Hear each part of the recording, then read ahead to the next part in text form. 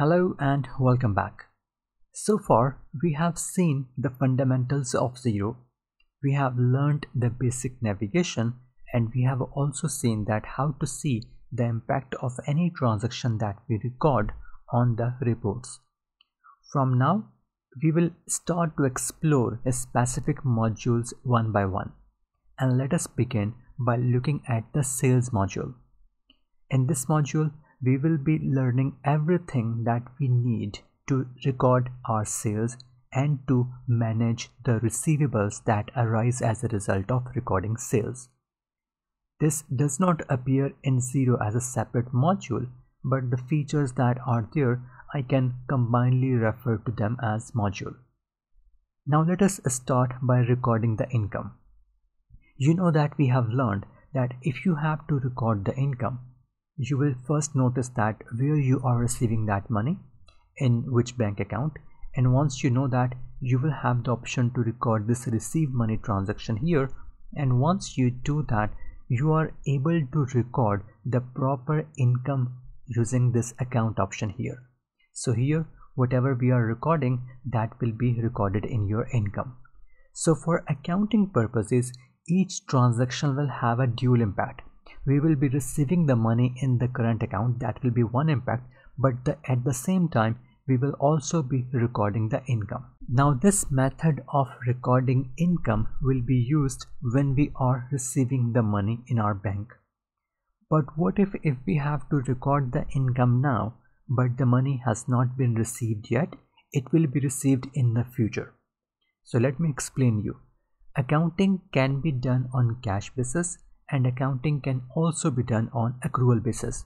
Normally, in almost all the countries, accounting is required to be done on accrual basis.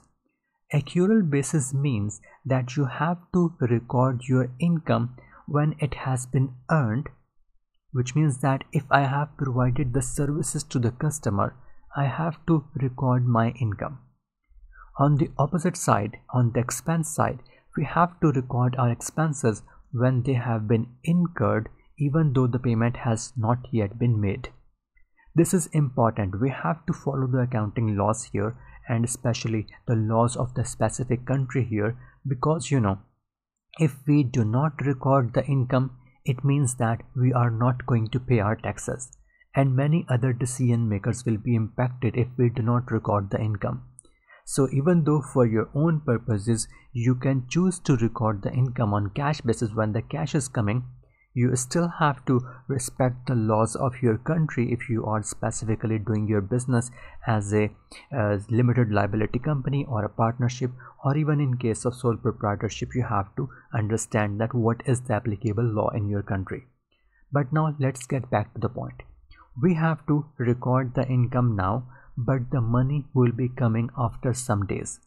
How would we record that?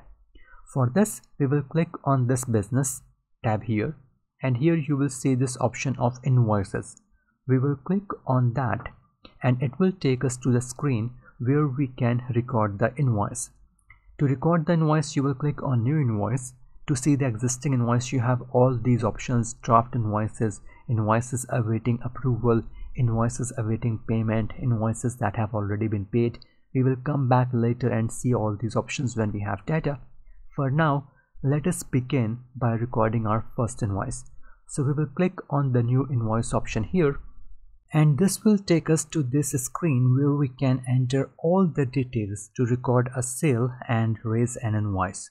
So first of all, let's enter a customer name. Here the name is Amanda Clinton, and since it is a new name, we will have to add a new contact here. And by the way, as you are entering the new contact, you can also enter their email address, their phone number, and their billing address. Now with that, we can add an issue date, which can be any date that you want, and then there will be a due date. You can pick up these dynamic numbers here, or you can pick a specific date, something like this. Then there is an invoice number which is auto generated by Xero, but you can definitely edit that. Then there is the reference field. It is for your own memo purpose only. If you want to remember something about this invoice, you can enter that field here. it will not be involved in accounting, and when you raise the invoice using this data, the customer will not be seeing this. Then you have to choose an online payment method. We have not set up the payment methods until now, so we will skip this part for now. We will talk about it later. Then you can choose the invoice currency, that in which currency you are going to invoice your customer. Right now it is GBP for us, but if you are invoicing in some other country in Europe or in America, you may like to raise the invoice in their currency, I mean EUR or USD. But for that you will have to first activate the currency in your Xero account. We have not done that yet, we will do it later on. And then this amount is tax exclusive, since I have already mentioned that we are talking about a non-registered business for now. We will talk about taxes later on. Now let's talk about these fields here. You can add an item, that is optional, or you can like to skip that. Then there is a description part here. We can add something like consultation or whatever the description is. The quantity in my case is going to be 1. And now here you will enter the value of this particular sale, or you can say value of this invoice. And now here Xero has automatically picked up the first income account, but you can change it to any other account, and you can see we have 4 accounts of income here. Then you have other revenue and interest income. So I will stick to preventive services for now. And now you can see that we have completed all of our data. The next thing that we need to do is to, now you have multiple options.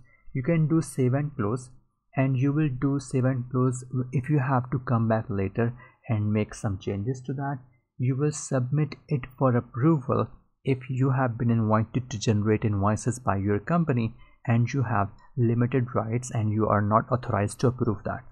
But since in our case we have the full rights, we will click on approve here. We will click on this drop down and click on approve, and if you want to stick to the same screen to add another invoice, you will say approve and add another.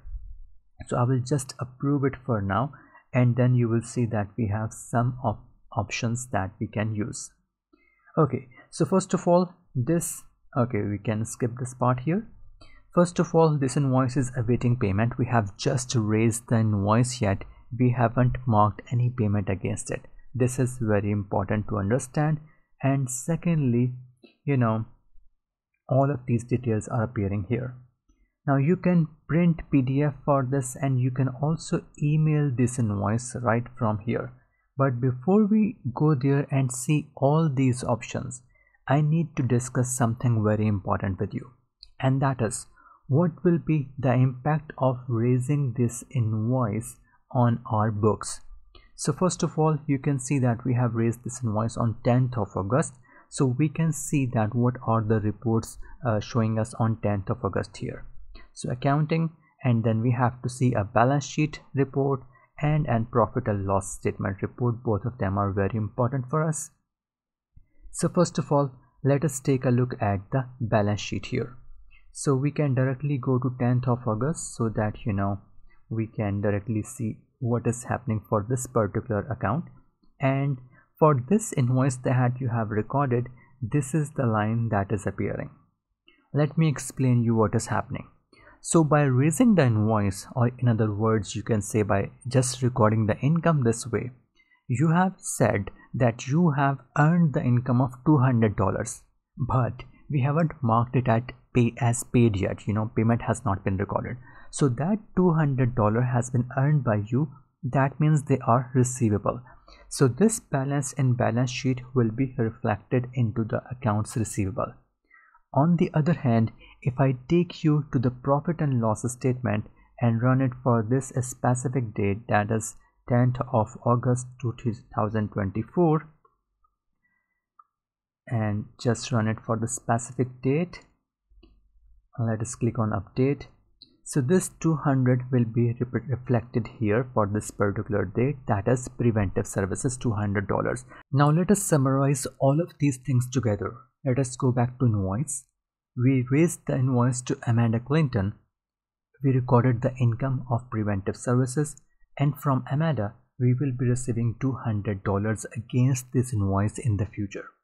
The money that will be receivable is shown as account receivable in the balance sheet under the assets. Since this is something that will be bringing us the future economic benefits, this is recorded as an asset. The income that we have recorded is reflected in the profit and loss statement here. And finally, if you like to see all the invoices that has been raised to Amanda Clinton or any other customer, you will be going to accounting and click here on income and expenses by contact, and this will take you to this screen where you will be able to see the invoices or expenses for against all the contacts. And here if you click on this balance of Amanda Clinton, it will take you to the summary for all the invoices raised and all the payments received from Amanda Clinton.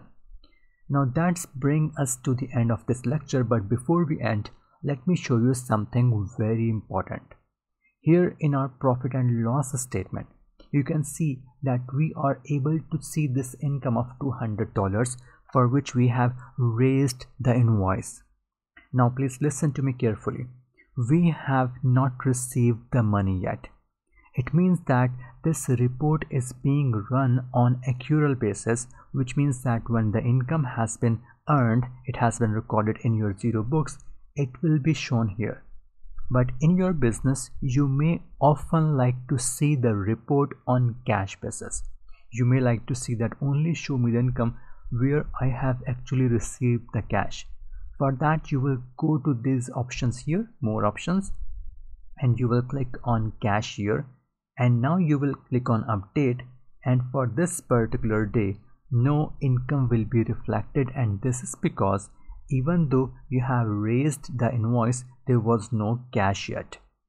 So we have recorded this complete transaction. Now in the next lecture, let us also pay this invoice, and after that we will also learn how to share this invoice in a beautiful PDF or in a beautiful printout format with our customer. So let's do that in the next lecture.